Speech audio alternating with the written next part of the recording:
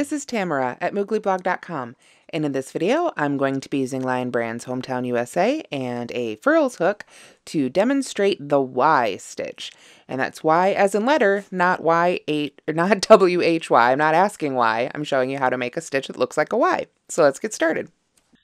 Okay, so you can see here I have a small swatch where I've made a couple of Y stitches already.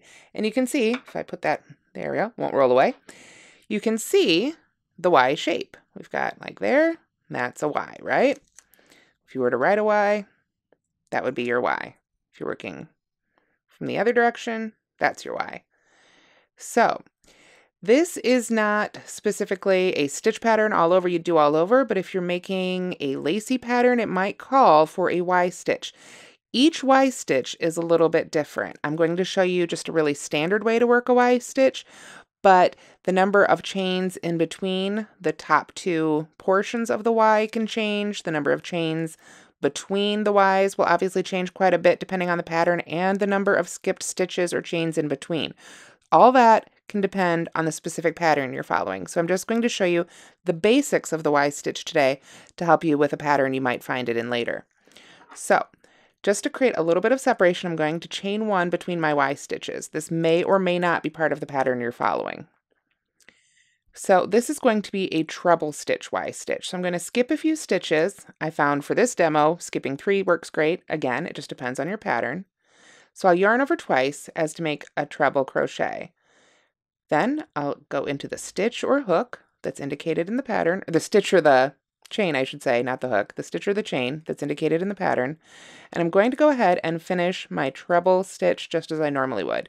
You'll see when I make trebles, I like to bring my non-crocheting hand, my non-hook hand up the post as I work. I find this creates just a little bit more even of a treble. Then, to complete the Y stitch, there's always going to be at least 1, maybe 2, maybe 3, it's up to the pattern, however many chains after the first treble before you make the second half of the Y there. So this is a regular treble, and then this is added afterwards after a number of chains. Here, I've got 2 chains. I found that that works nicely with the yarn and hook I'm using here. And now I'm going to yarn over once for a double crochet. Where I'm going to put this double crochet is what will create the Y. And what we want to do is look really closely. Let me put this down for a minute and even. We're going to look really closely at that treble we just made. Now, when I pulled through 2 loops, we created this right here. It looks a little bit like a single crochet all by itself, right? Let me pull that up a little closer even, right there. Then, when I pulled through the next 2 loops, we got this section right here. You can see between my 2 fingers. Kind of looks like a single crochet. And then at the top, we've got the third portion.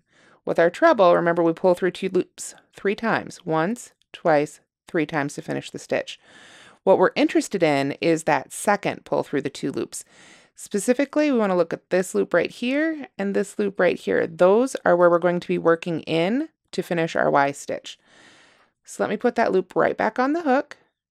I'm going to yarn over once for a double crochet. Remember, this was a treble, but I don't need another treble. I just need this arm right here. So I'm going to yarn over once, then I'm going to go behind those 2 loops I showed you with my hook. Right through the middle of the stitch. 1 and 2, like so. Then I'll yarn over, pull up my loop, and finish my double per usual. And you can see that made a new Y. Let's do that one more time together. And of course, you can rewind and watch this video as many times as needed. So I'm going to yarn over twice, find the stitch that I'm supposed to go into in my pattern, finish a regular treble crochet. Now I want you to watch what comes off the hook here. We've got 1, see those 2 loops I was talking about? Pull through the next 2. These are the 2 that you're going to be going into for the second half of that Y. If you have a lot of trouble reading your stitches, go ahead and put a stitch marker there. Then we're going to pull through the last 2, and that finishes our treble. So we make however many chains our individual stitch pattern calls for, yarn over 1, find those 2 that we marked, or those 2 that are right there in the middle. You just look for the middle. Right there, those are going to be the 2 loops you want to go under. like so, and just make a regular double crochet right in there. And that is how you crochet the Y stitch. Why you would want to crochet it? Well, it just depends on the pattern you're making.